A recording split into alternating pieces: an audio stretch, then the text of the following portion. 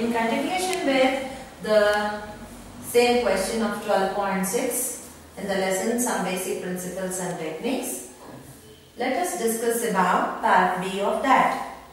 Now again I will repeat the question. What is the thing asked from us to be done? Draw formulas for the first 5 members of each homologous series beginning with the following compounds. So A, they had given us the carboxylic acid. Now part B of that given to us is like this.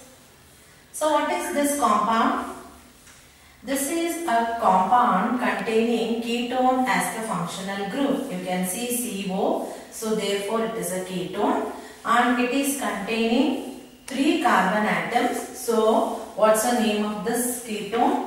This is propanone. So we are supposed to write the 5 members of this homologous series by taking propanone as the starting one. Now what would be the next compound of this? Add CH to this. So therefore the next member of this homologous series would be, after propanone, it is butanone. 1, 2, 3, 4, and for the second carbon atom the CO is there. So therefore the name of this compound would be 2-butanone. The next member would be, add again one more CH to this, CH3, CO, CH2, CH2, CH3. So again for the second carbon atom it's the ketone, so 2-pentanone. Next member, add a CH to this, so next member would be CH3, CO, CH2, CH2, CH2, and then CH3.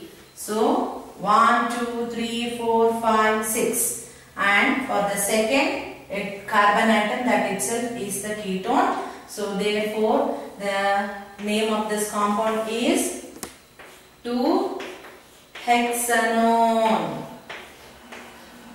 Because all of them are saturated, so we are just writing the saturated compounds. The next member, add one more CH2 to the previous one. CH3, CO, CH2, CH2, CH2, one more CH2 in this place, and then CH3.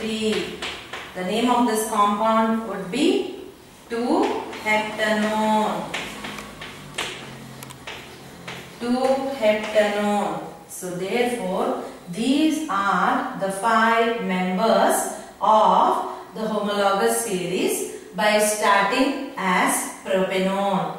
Propanone, 2-butanone, 2-pentanone, 2-hexanone and 2-heptanone.